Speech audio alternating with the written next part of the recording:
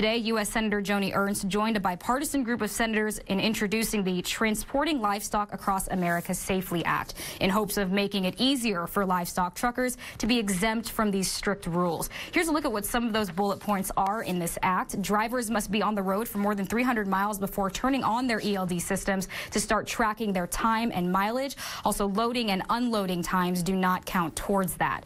Instead of being required to drive for 11 hours and then taking a mandatory 10-hour break, that time is then extended to a 15-hour minimum, 18-hour max. There's also room for rest stops during their drive that won't count against their time either. Finally, if drivers drive for that 15 to 18-hour window but are within 150 air miles from their delivery points, they can just go ahead and complete their trip. And when they do finally finish, their mandatory break is 5 hours less than the total amount of time they were on the road. And they are hoping to gain more bipartisan support to make livestock truckers' jobs easier and safer on the roads. For KCAU 9 News, I'm Jamie Perez. Tim and Jenna, back to you.